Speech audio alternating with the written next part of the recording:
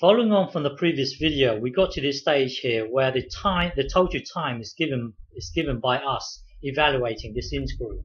So we will need to evaluate it from x equals 0 to x equals a pi. And remember, the parametric equations for the cycloid is given by this.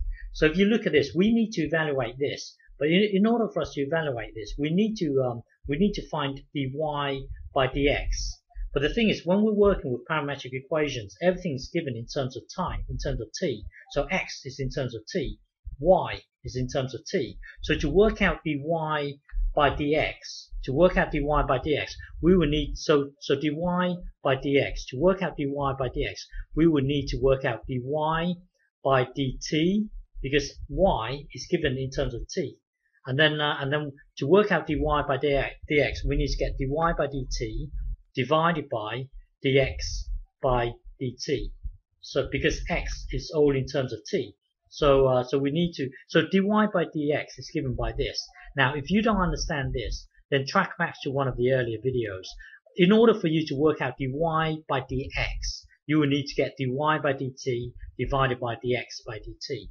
Well, anyway, we need to evaluate this here, but we've been given these parametric equations.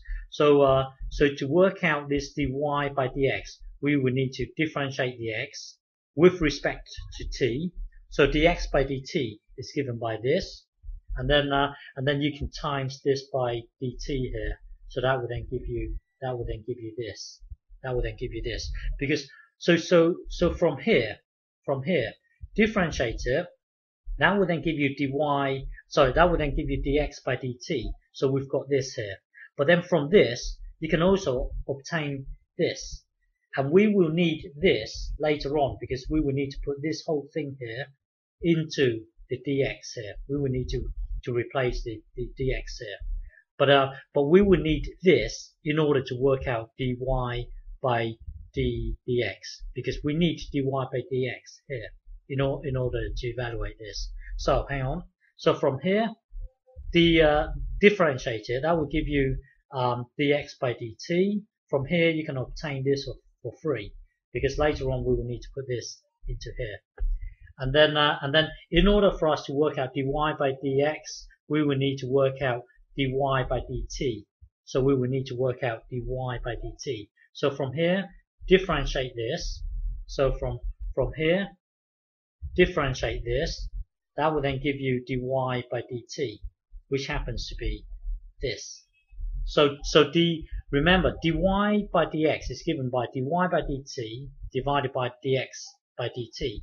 So now if you look at this, hang on.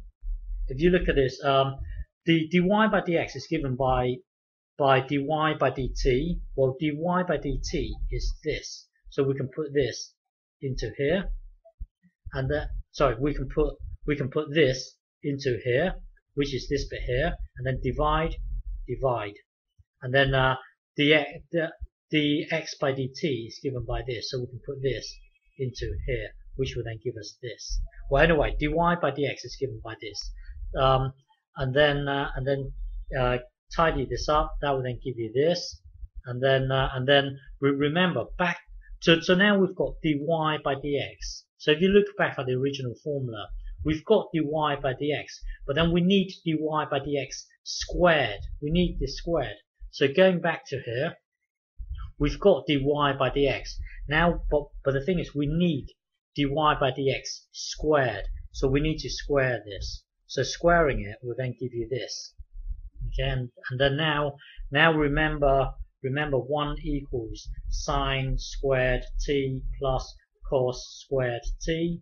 So this thing here is really, well, take away this, that will then give you this. So sine squared of t is given by this. Now this will then cancel out with this.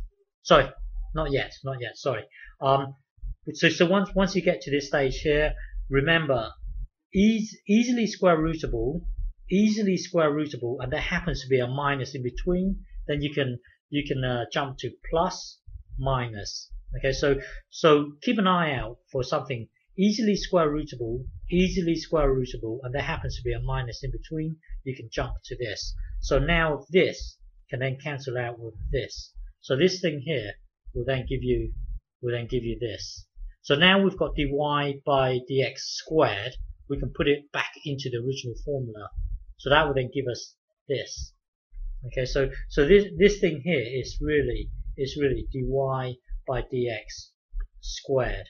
Okay, and then we will need to evaluate the limits here, because earlier we were integrating with respect to x. So we were integrating from x. We were integrating from x equals 0 to x equals a pi. But now we've changed it to dt. So yeah, I will continue in the next video. We are now currently at this stage here, so we can put this into here. Okay, I will continue in the next video.